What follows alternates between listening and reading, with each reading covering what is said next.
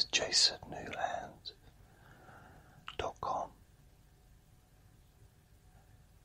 My name is Jason Newland. This is Deep Sleep Whisper Hypnosis.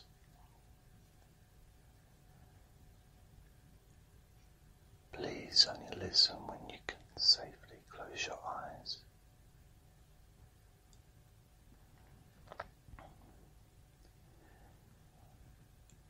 If you're listening for the first time and you may be struggling to hear it, it might be useful to get some headphones, because I've got a friend who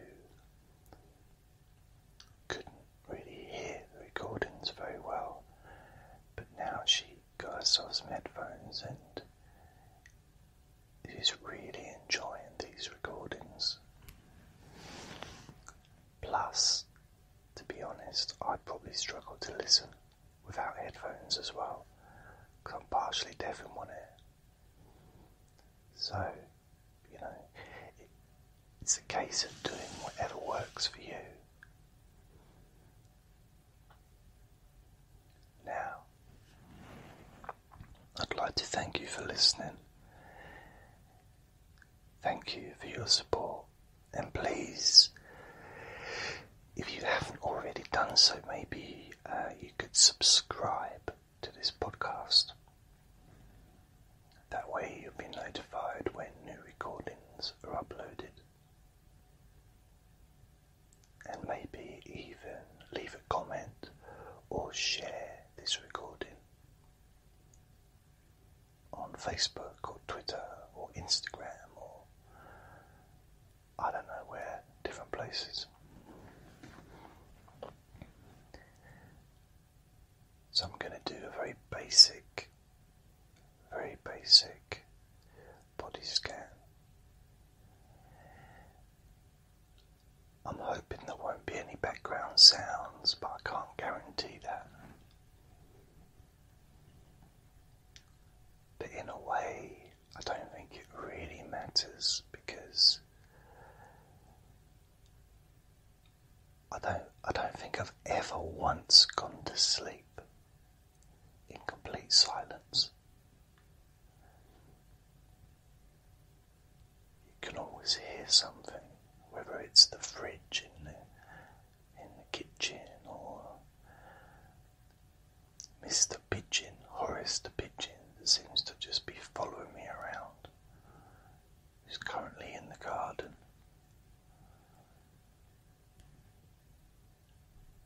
It might just be your own breathing, which is a good sign, you know. We want that to be there. So it's okay to have some background sound.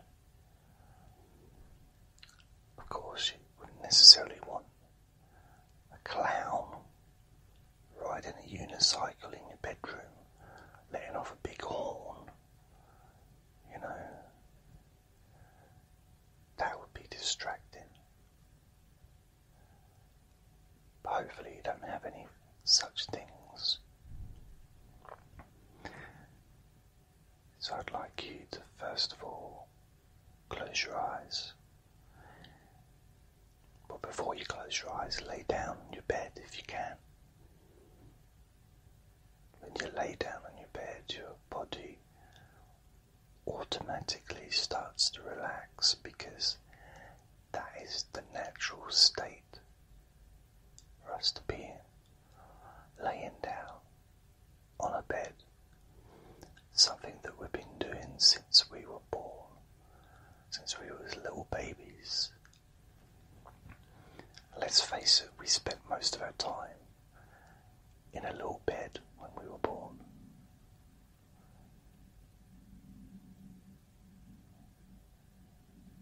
So your body, even if your mind doesn't think about it in that logical way, your body knows that there's a connection between laying down and going to sleep. It's a much deeper connection. than perhaps we give credit to.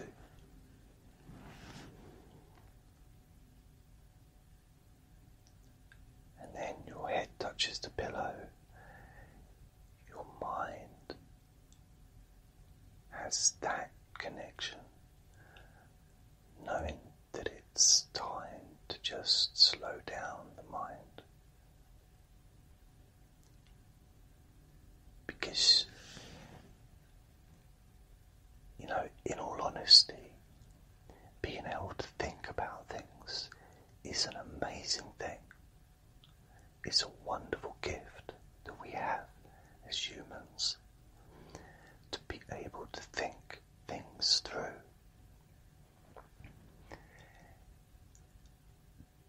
But you don't need to do it while you're lying in bed. There's a time and a place for everything. That's why you wipe your bum when you're on the toilet. You don't wait till you get to the supermarket, because that's where you do your shopping. You don't go to the hairdressers to have a bath. You know, a time and a place. Of course, not everybody goes to bed just to sleep, but the bed is still associated with sleeping. And let's face it, I'll be honest with you, I think my bed is my favourite thing in the whole world. I love my bed. I love sleeping. I don't spend all my time asleep, but I do love sleeping. Always been one of my favourite things. And I think it's because of the relaxation. Because your body has to relax. There's no option when you're asleep. Your body relaxes, and of course it's going to get a little bit tense at times depending on what you're dreaming about, but it's still going to be a heck of a lot more relaxed than before you lie down on your bed.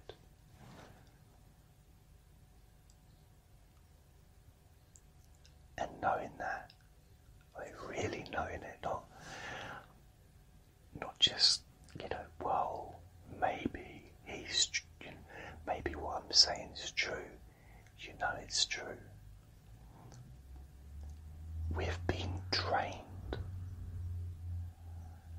from a baby, from, you know, an hour into being born, maybe 2 hours, I don't know how long before you're in a cradle, you're in a little baby bed, whatever they're called, wherever you're from.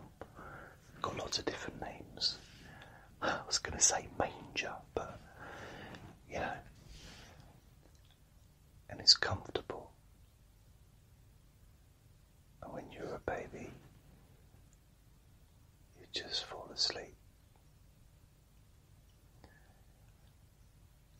And that's where you grew. That's where your body and your mind and your brain grew, and it still is. The difference is we don't physically get bigger. When you're adults, we don't get bigger by sleeping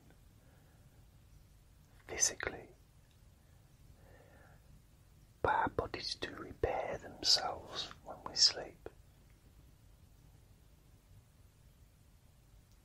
and our brains also repair themselves when we sleep. And there seems to be a process going on also when we sleep that we, I think through dreaming, we process stuff that maybe either we didn't have time to process before, or we just didn't feel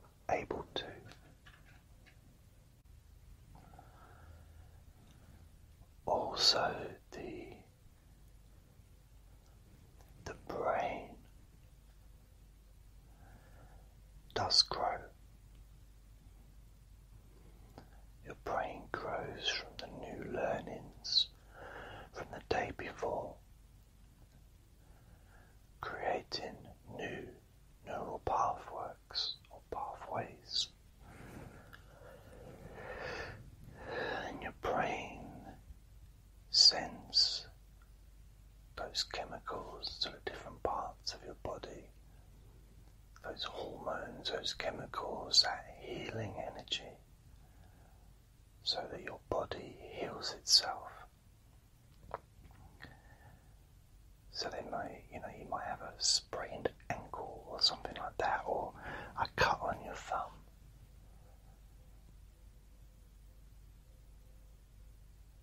And your brain sends automatically that healing. And although that also happens when you're awake,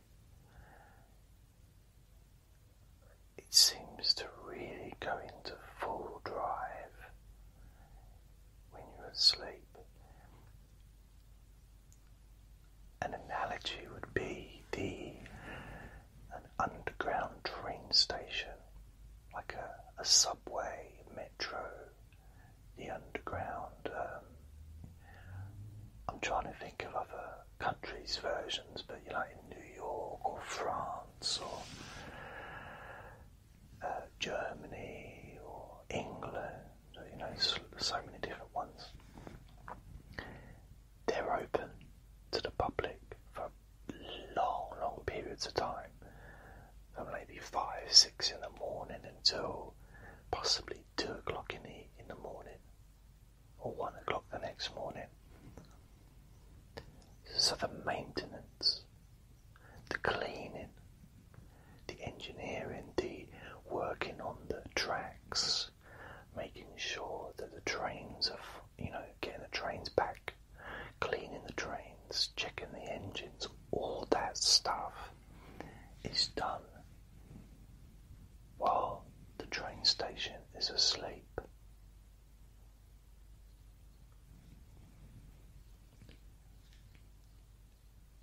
So being asleep isn't just being lazy. It isn't just doing something for the sake of it, or just doing it because you're tired. Feeling tired isn't the only reason to go to sleep. Going to sleep is something that we need to do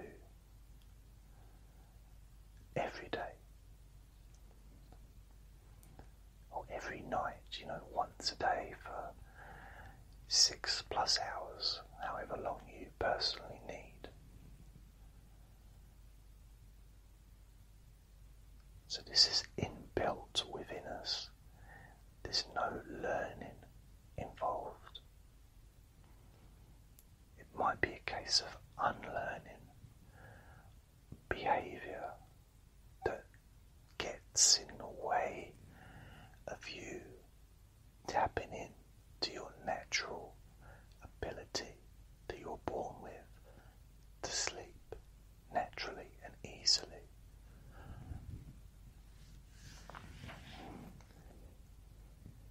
And it may seem like I'm going on and on and on and on and on.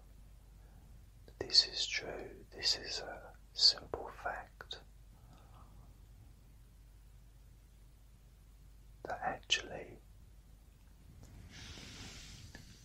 what you say to yourself has a big effect upon what actually happens.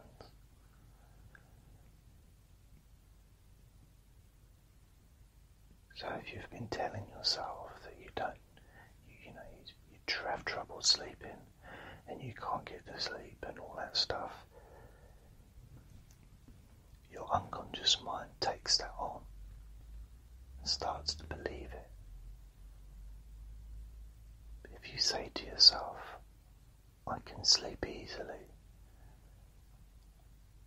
I can sleep automatically, I can lay down on the bed, my body naturally relaxes and my head touches the pillow and my mind automatically slows down. And constantly saying that to yourself and reminding yourself, your unconscious mind believes that and therefore gives you that. And because it's true, because you can just lay down on your bed and fall asleep, because you have done thousands of times. Thousands and thousands of times.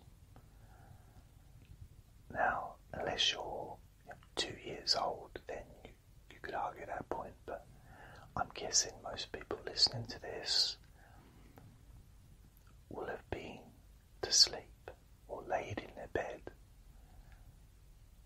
thousands of times. And when you think about that, it's quite a lot. I mean, I'll be 50 in a couple of months. I mean, that's millions of times I've been to sleep. It's a lot.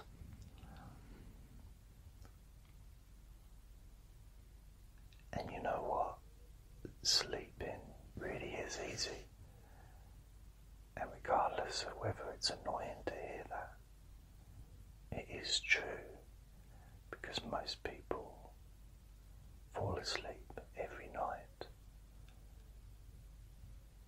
Of course, there's a lot of people that struggle with it, which is why I make these recordings, because, you know, between a mixture of me boring you by just chatting, a mixture of you feeling relaxed and tired, because that's what you connect my voice to. If you've been listening to me for a while, some people have been listening to me for over 10 years. So it's about just allowing the process to happen without giving yourself a hard time. Which comes back to the whole idea that you deserve to be happy.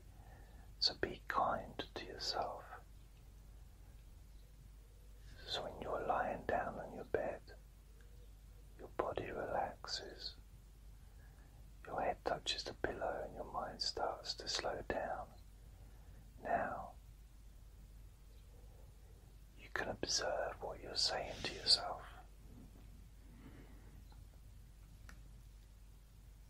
And if there's one word or sentence that's unkind, stop it.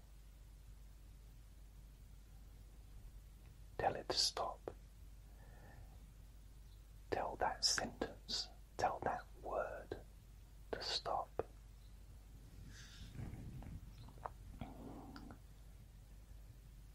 Because let's face it, if there's one person in the whole world out of 7 billion people that you should be able to say nice things to,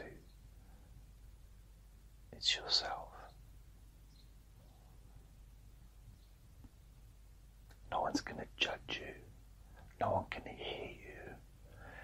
So when you're lying in your bed, body relaxes, head touches a pillow, your mind slows down, and you say to yourself, either out loud or inside your mind, I'm nice. I'm a nice person. I'm a lovely person.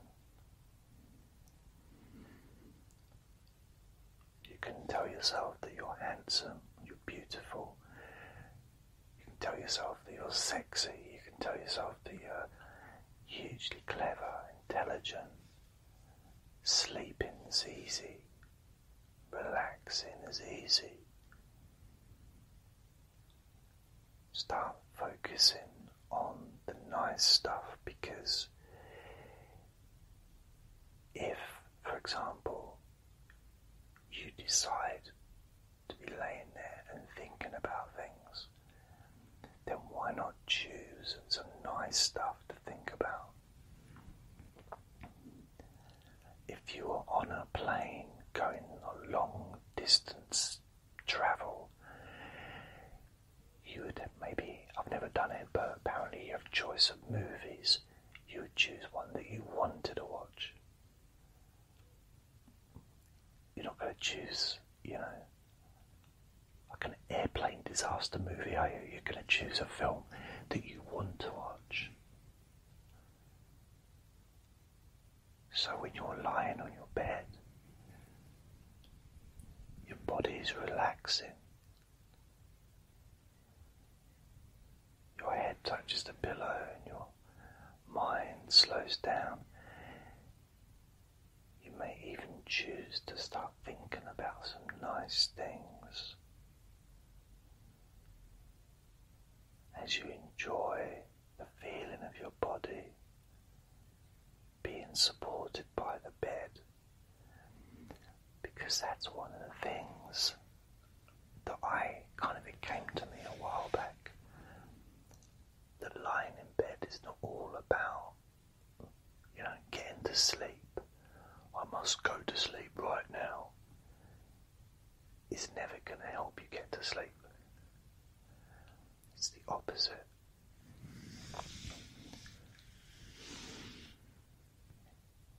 You need to be gentle to yourself. Gentle to yourself the way that you would be gentle to a baby.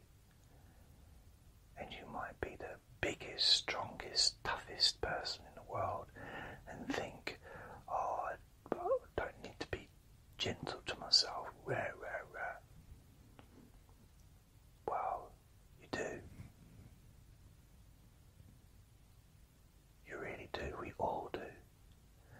We all need to be gentle with ourselves. Doesn't matter who you are, whether you're the king of a country, or if you're working at a chip shop, or whatever, it doesn't matter.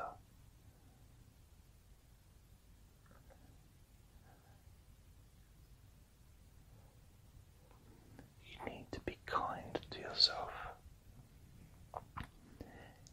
It's probably one of the most important things that you can do for you. So when you're lying on your bed, your body's relaxing naturally, because that's what happens. You don't really have much control of that. Your body, it's almost like your body's doing its own thing. Your head touches the pillow and your mind slows down, and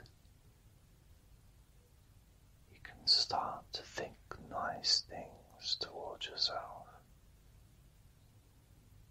Be your own supporter. And this needs to extend outside of the bedroom. This needs to carry on throughout your day, not from a sleep perspective, but just from a kindness perspective. To be your own supporter.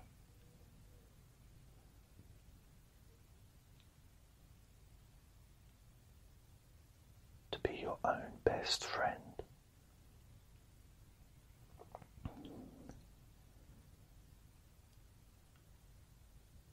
Well, basically, to show yourself love, unconditional love, unconditional regardless of what's happened in the past. And the more you allow yourself to experience that love within you, the more kind things you say to yourself. Not only will you be able to sleep much deeper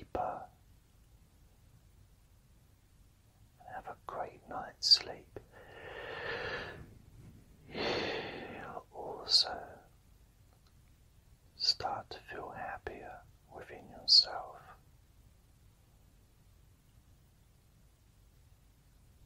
Other times through the day,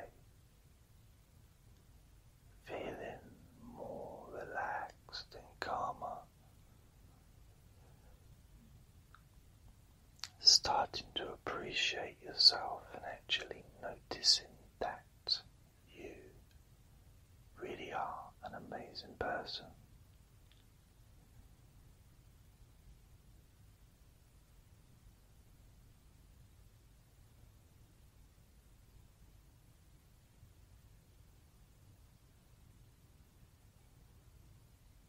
You really are an amazing person, and you deserve to be happy.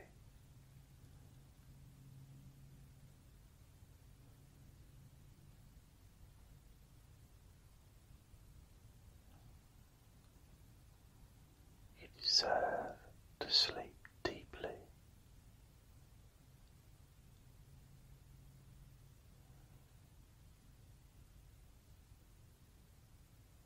You deserve to love yourself unconditionally.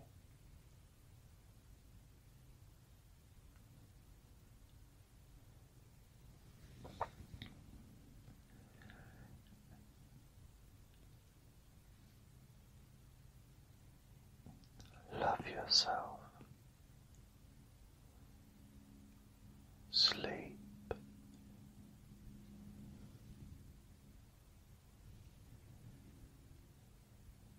Love yourself.